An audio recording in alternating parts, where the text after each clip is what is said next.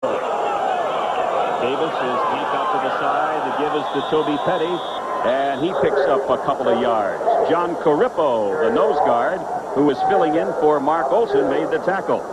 Corippo is one of those guys you like to talk about in college football. He is a nose guard. You generally expect a nose guard to be 6'2", 240 or thereabouts. Corippo checks in at 5 feet 7 inches tall, 175 pounds.